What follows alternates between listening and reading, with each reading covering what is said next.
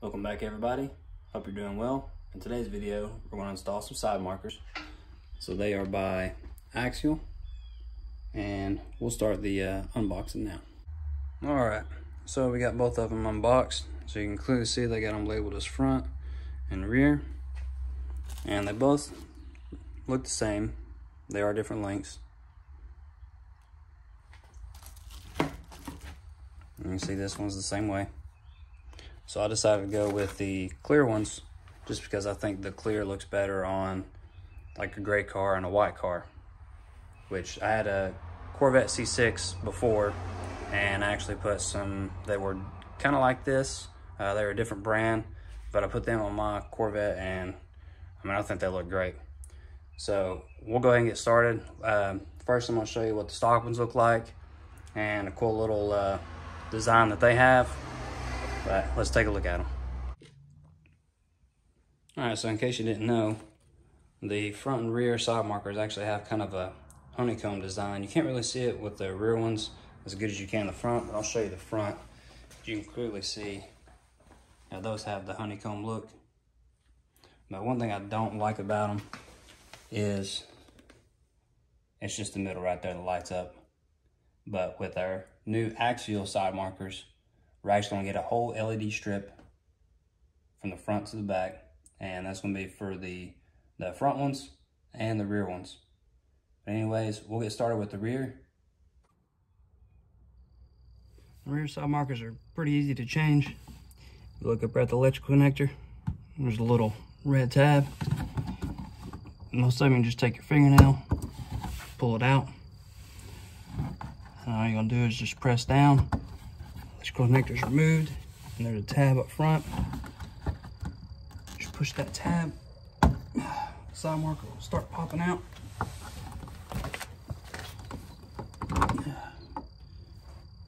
Just slide it out, that easy. Also, real quick, once you have the side marker out, if your car is a few years old, which mine only has 1,100 miles on it right now, so it's not really dirty inside here. But once you remove yours, you might find that there's a lot of dirt and debris and stuff in there. As you can see, my car is really dirty right now, but this is actually pretty clean. So I'll just take a rag and kind of wipe it out just a little bit. Okay, we got the area clean. So side marker's gonna go in like this right here. You can see there's a little tab. It's on this end. And you're just gonna take and slide that in there. Kind of push towards the back of the car, and it'll snap right in. Real simple to hook it back up. Just take your plug, push it in there, get a little snap out of it, push that in. All right, got the driver's side and passenger side installed. Let's take a look. And you can see how that LED goes all the way across. Now, one thing I do want to mention is, now I did get the Axial clear side markers, but if you go on American Muscle, which I'll try to get the links for the clear ones and the other ones, which are the tinted ones, you can get tinted ones from them as well. So they'll come pre-tinted, and I think they might have a light smoke and then a dark smoke one. So if you want it smoked out just a little bit, but not too dark, you can go with that option. But I'll get those links for you. Just look for them in the description below. Now, for the front side markers, they're a little more tricky than the rear side markers. So on the rear, you actually have clear access on both sides from the bottom. That's pretty easy to get to. For the front ones, the passenger side it's not too bad to get to, but the driver's side, which we'll get to in a second, you have to actually take some stuff out to get to it. But let me show you this passenger side, and I'll have to put down the camera when I change it out, but let's take a look at it. Look down in there, you can see it's got the same connector and also has the same snap that's on the front. So you're just going to remove it the same way that you do the back ones. As you can see, we got the passenger side installed. And that's full LED as well, front to back. Now, I just want you to take a look at how bright the new ones are compared to the old ones. Which the old ones, yeah, you get like a little cool honeycomb design, but I think I'd rather take a full LED that's a lot brighter at night. All right, on the driver's side, you're gonna need a few tools. So you'll need an 8mm socket, you're gonna need a 10mm socket, and you're gonna need a T25 bit. So first, we'll start with the 8mm. So you have one that's here, and then you're gonna have one for the clamp down there, which you can use a flathead as well for that. So we'll start this bolt. Now this bolt's a little long, so it does take a little bit to get out.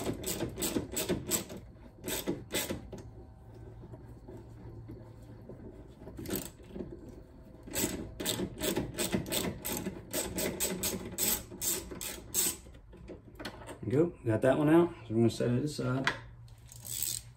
Now we'll start with the clamp. Just hold them on the air filter. Get that loosened up. Got that one done. Now your 10mm, you're going to need that for your coolant reservoir bolts. Now we got all those bolts out. There's a little cover up front that you need to take out.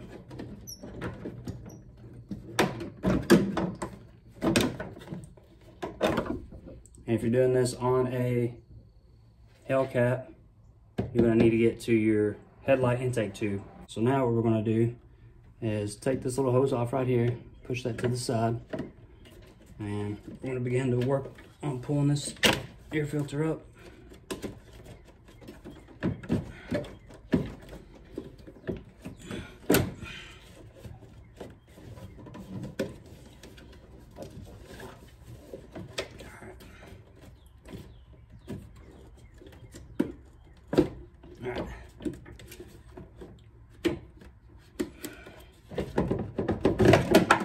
There we go. And we got our air filter out. There's your Hellcat intake tube. Set all this stuff aside. Okay, got the air box out of the way. So now if you look down in there, you'll see there's a little spot down there where you can get your hand. And you'll have to undo your electrical connector. And it's kind of difficult, but if you have small hands and small arms, like I do, you'll be able to get up there to that snap. All right, now we got the driver's side in.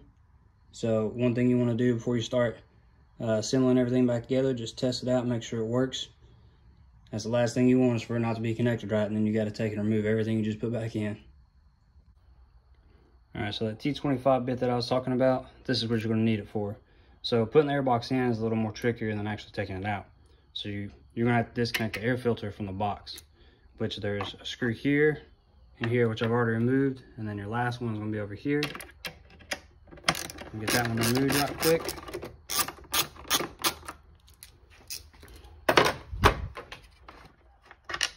All right, got that out. And also, get this repositioned. If you look down here, there's a tab, and you have to take and push the air filter forward for it to drop out of that tab.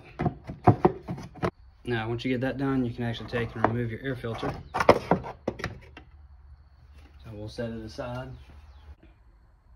All right, now I got the camera repositioned. So you're going to take your headlight tube. I'm going to kind of get it in place. Start working your air box down. Going to go down at an angle.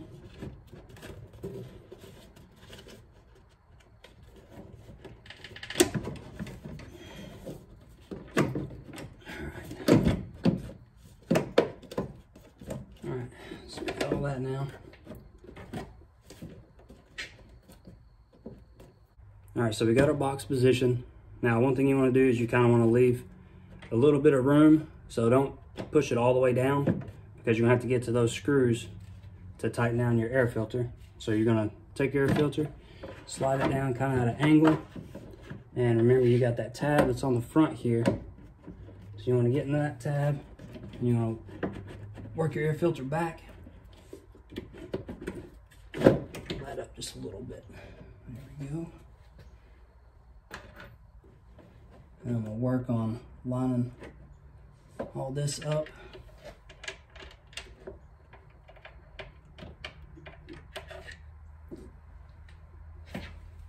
Okay.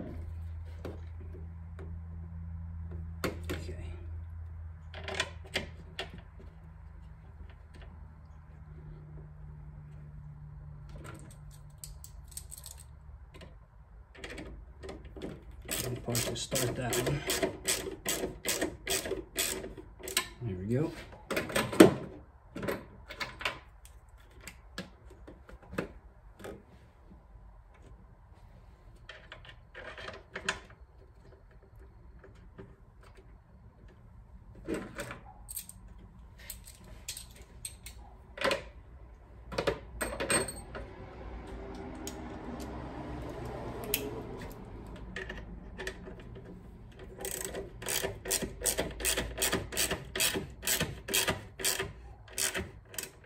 I know this isn't the best camera angle, but that's about the best I can get it positioned and still be able to work with two hands.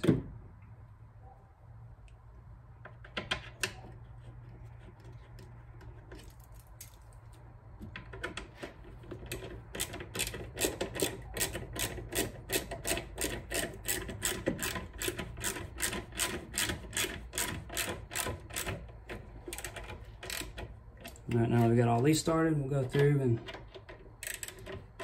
start tightening each one up.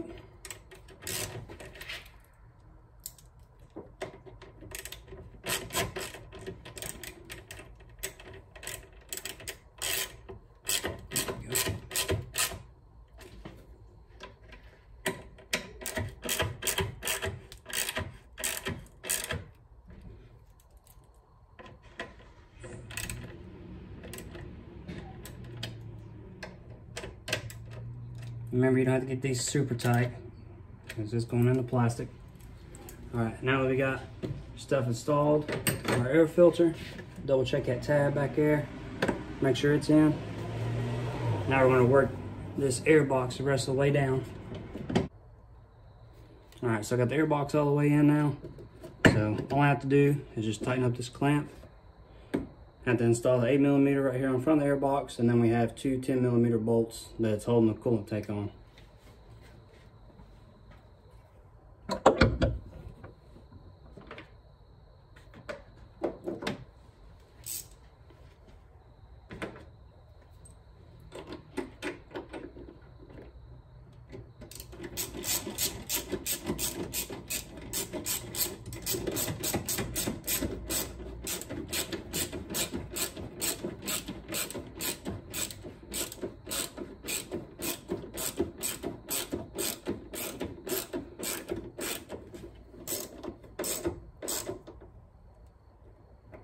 That one tightened down, and make sure whenever you tighten this down, you got it all the way flush.